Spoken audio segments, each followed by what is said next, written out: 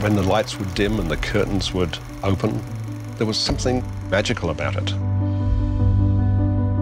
Priscilla, Queen of the Desert. Place your bets, gents. You're terrible, Muriel. 2 beers, all right? One for me, one for me mate.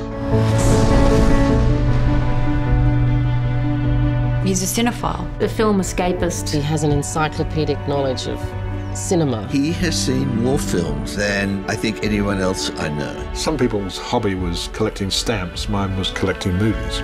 I was an outsider in my own family, a black sheep who loved movies. My brother and I were expected to carry on the family tradition.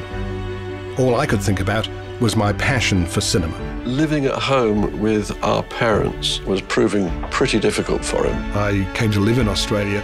When I made that decision, I was burning my bridges. My father was beside himself with fury. I feel sad about that. How long you been in Australia, mate? Here is the story of my career. When I started championing Australian cinema, I didn't realise it would be the turning point of my life. No other critic became known outside of Australia. We love you, David. Have you laid an egg?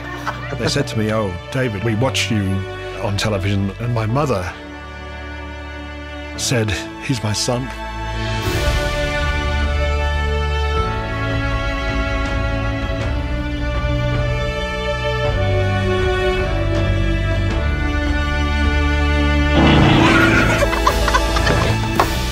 Being an outsider is an enduring theme in Australian cinema. Tales of the struggle we all face to fit in and belong. I feel a deep affection for Australian films. They are, in a way, the movies that made me.